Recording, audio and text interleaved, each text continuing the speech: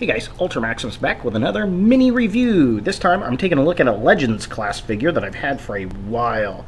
It is Mirage, and he's kind of looking G2-ish. I'm trying to figure out when I got this.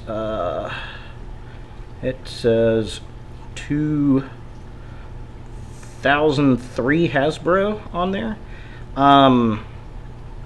2000 maybe, somewhere. So early this last decade. Oh wow, really, it's been that long. I think this came out, I want to say this was out, I got this during like the Robots in Disguise series when that was out, and I've got an Ironhide somewhere around here that's white with the kind of cow spots on him. I don't know where he's at though, but yeah, for some reason I want to say this came out around Robots in Disguise. And it's just a little Legends Class Mirage. It's got, I like the paint job on it. I like the blue and the white, and the red is kind of cool.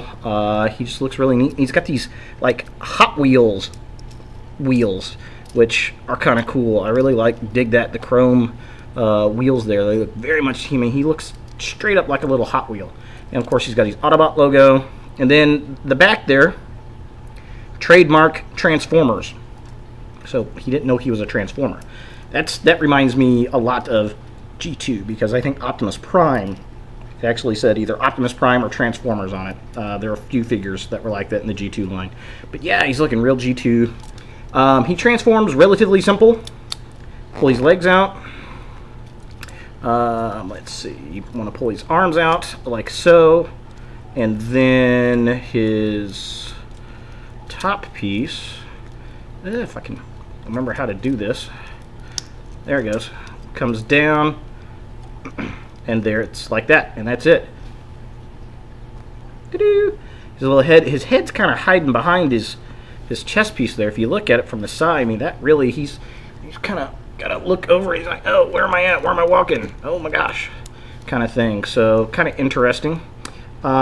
His head kind of looks like Beachcomber more than it does Prowl, which is kind of weird. Big silver eyes and the blue head. But yeah, there he is.